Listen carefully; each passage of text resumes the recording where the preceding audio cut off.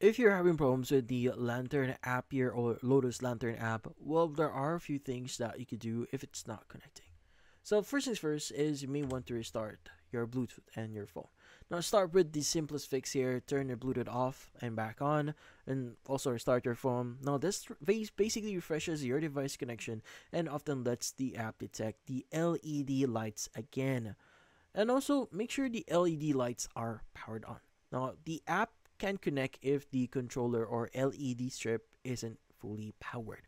Now check that the adapter is plugged in securely and that the controller back box has power.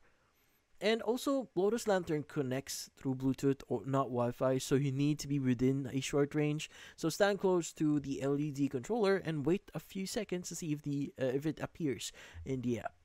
And also, you may want to reset the LED controller here. So unplug the LED power adapter for about like 10 to 15 seconds, then plug it back in. Now this soft resets the controller and often makes it discoverable again.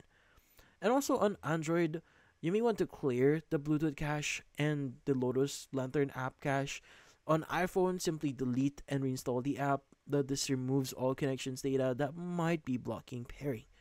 And also, finally, you want to make sure no other device is connected. So Lotus Lantern controllers can usually connect to only one device at a time. So if someone else's phone is paired, disconnecting it and trying again on your device might be the best option here.